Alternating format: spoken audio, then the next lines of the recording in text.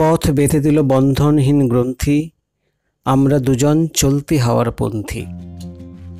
শিলং মানে শেষের কবিতা, শিলং মানে নস্টালজিয়া বাঙালির। A beautiful city encircled by pine trees, Shillong is the capital and the gateway of Meghalaya. Meghalaya means the abode of clouds. It is one of the smallest states in India. This place is also known as the Scotland of the East. Shillong derives its name from Lei Shyllong, an idol worshipped at the Shillong Peak. Standing as tall as 1,496 meters, Shillong provides a relief from the heat across the country.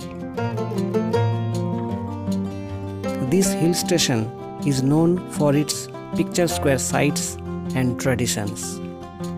Shillong is also famous as the music capital of India. The soothing climate makes Shillong suitable to visit in all the seasons. Shillong is the only hill station in the country that is accessible from all sides. Nobel laureate Rabindranath Tagore visited Shillong on 3 occasions.